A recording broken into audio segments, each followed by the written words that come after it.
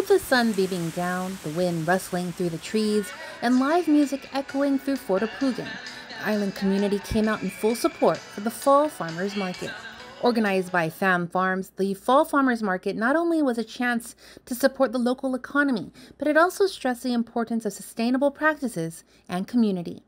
Attendees were able to engage directly with vendors, learn about the origin of their goods, and the passion behind their crafts.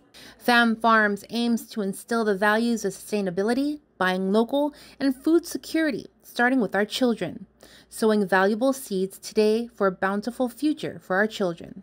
Callan Perez, whose 5-year-old daughter was selling basil at the market, says she loves to plant.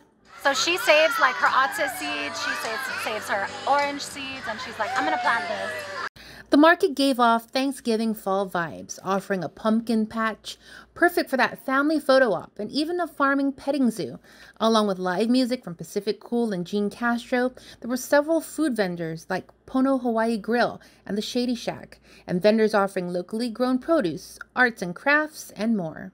We wanted to create a space for farmers and local business owners, small business owners to come here and connect with the community. Organizer Daria Calvo explains what inspired the event and Fam Farms' overall mission.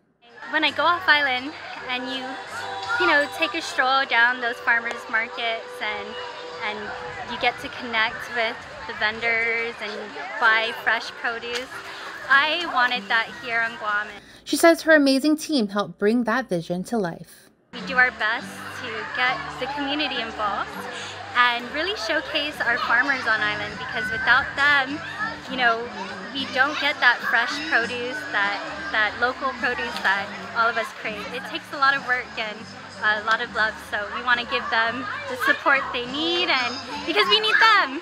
Junagan Charfris, KUAM News.